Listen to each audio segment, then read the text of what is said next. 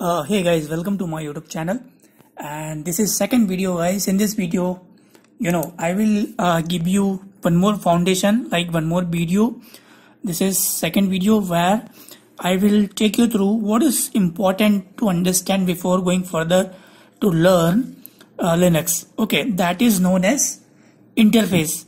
Okay, so this Linux is totally different as compared to Windows interface. So I will take you through this in this video. I hope it is going to be very helpful. And in this guys, as you can see here in screen, this topic is all about Linux operating system, CLI, command line interface, and GUI, graphic user interface, and what is the difference between both of them. Okay, and so the very first thing here, once again I will give you a quick recap of my last video where I spoke about Linux operating system, couple of things. And here once again, Linux actually means the kernel of the system. So it is all about kernel. Kernel is what which is used to virtualize the resources of hardware virtually to provide resources to all the process equally. That is the role of kernel basically. So if you are talking about Linux operating system, you are talking about kernel. It has very important role in Linux operating system, which is the slow controller of whatever happens on the computer. So the kernel will be taking care of whatever is happening on the computer if you are using a Linux operating system. That is the role of kernel. And the Linux based kernel can run a wide variety of software, okay, and across many different hardware based platforms. Apart from this, a computer can act as a server as well as, if it is a server, then which means it primarily handles data on others' behalf, or can act as a desktop, which means a user will be interacting with it directly. Okay, so this is a small intro once again about Linux operating system. And the system can run software, or it can be used to develop software. Okay, if you can use this Linux operating system for development of other system as well.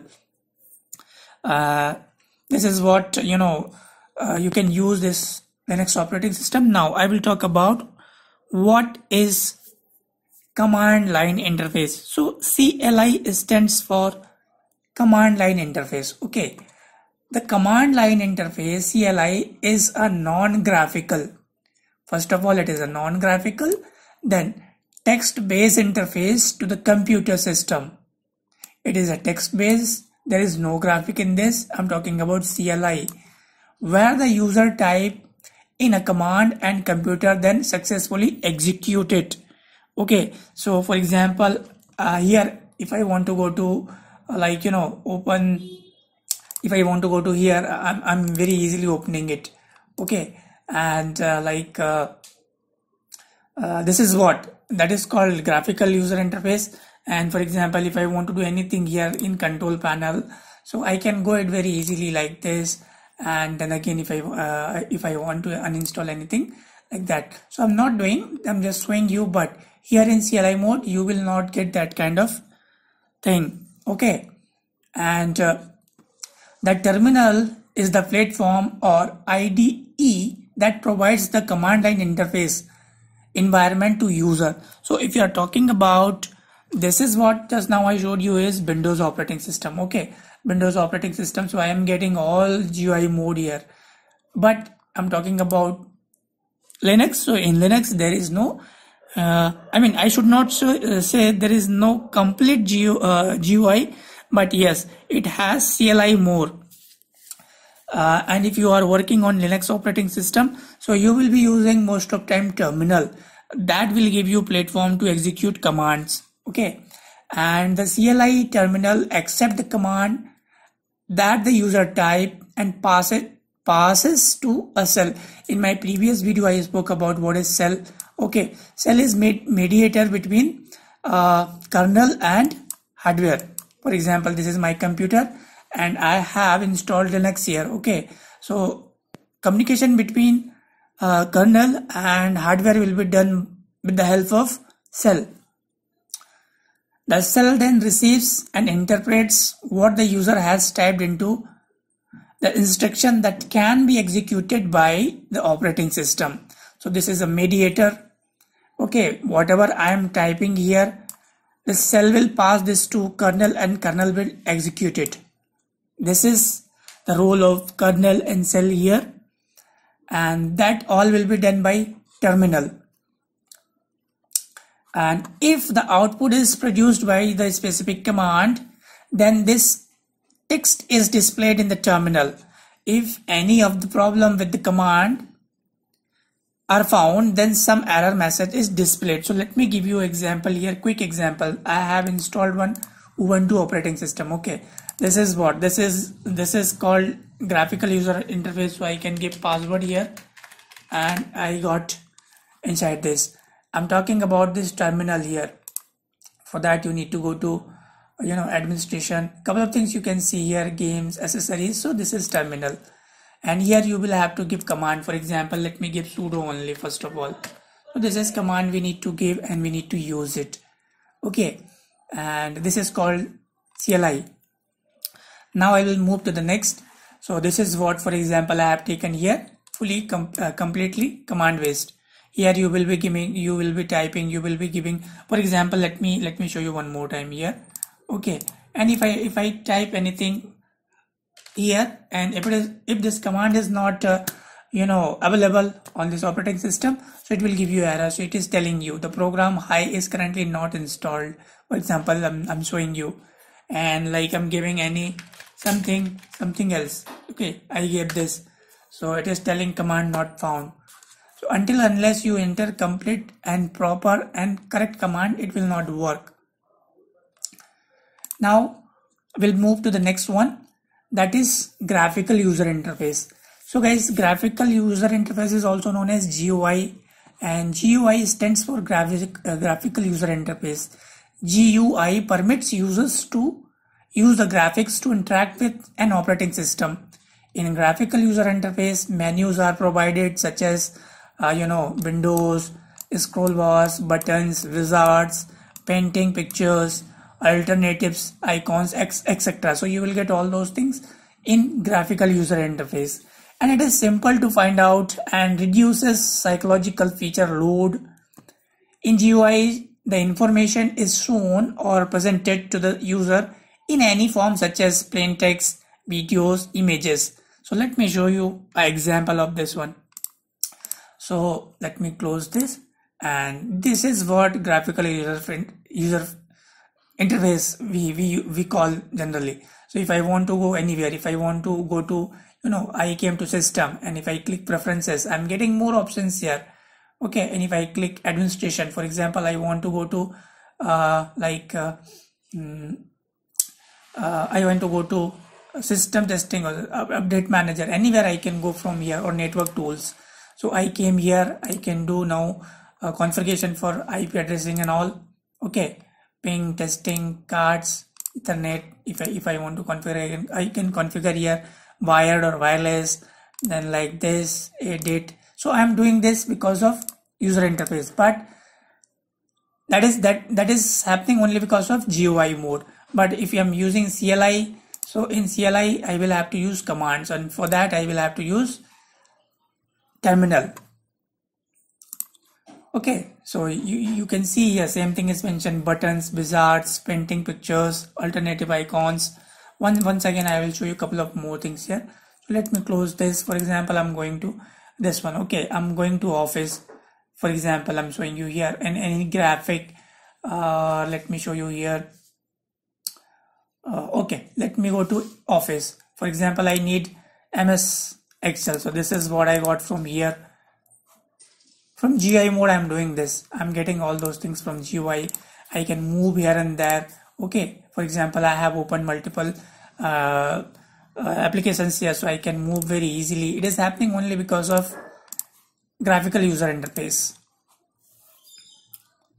Now, here graphical and the non-graphical interface. So what is actually this thing?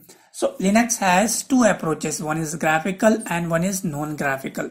So in graphical mode, the actual application live in windows that we can resize and move around according to our need.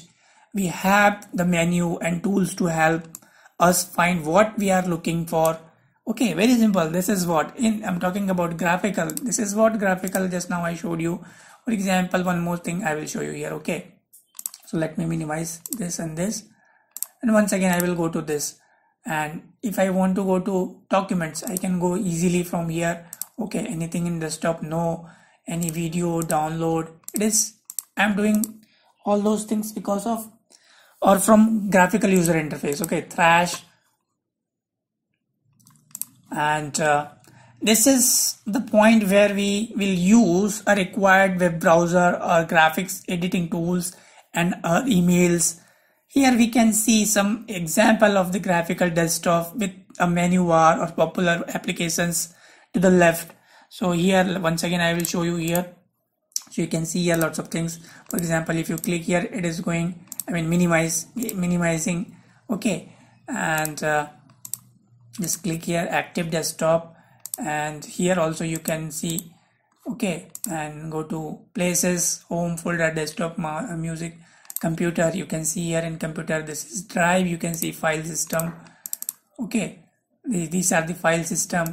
This is bin. Here you will see.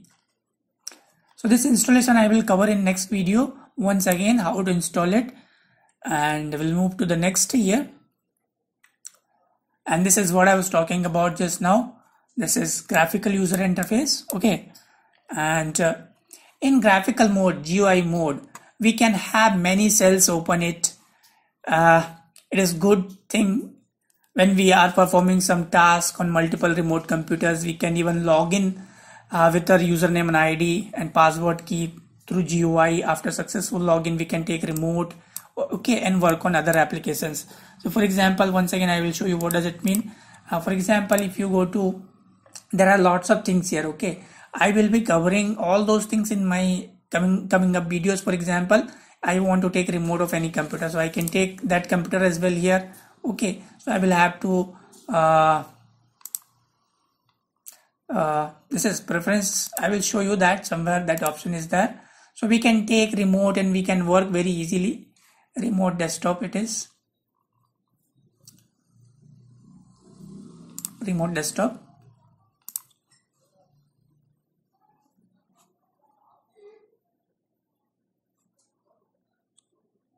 So I'm not doing anything here as of now. I'm just showing you example. If you have multiple things open here, you can minimize and close very easily, only because of GUI mode, graphical user interface.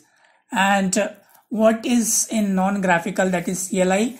So guys, non-graphical mode actually starts off with a text-based login.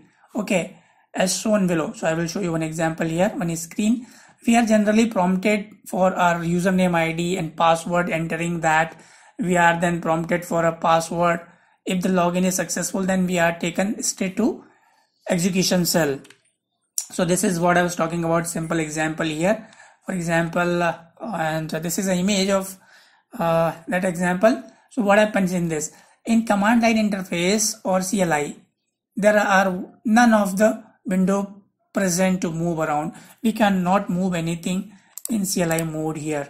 Once again, I will take you to terminal, and here you will not have anything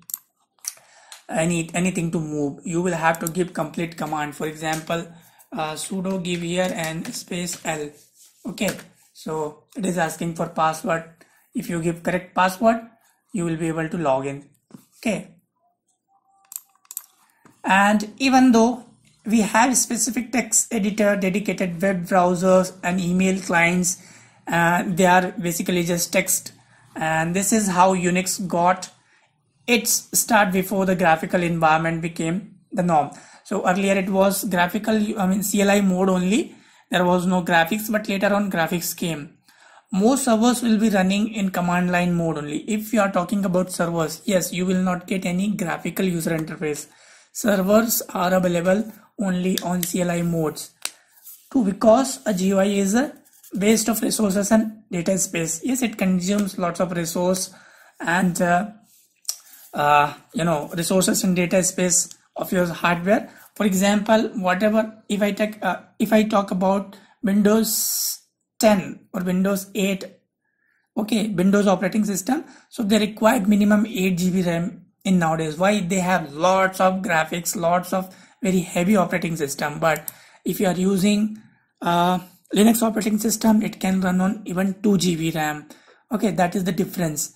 So why most of people prefer Linux operating system or Linux server for their web development? Because they are very, they are not very heavy.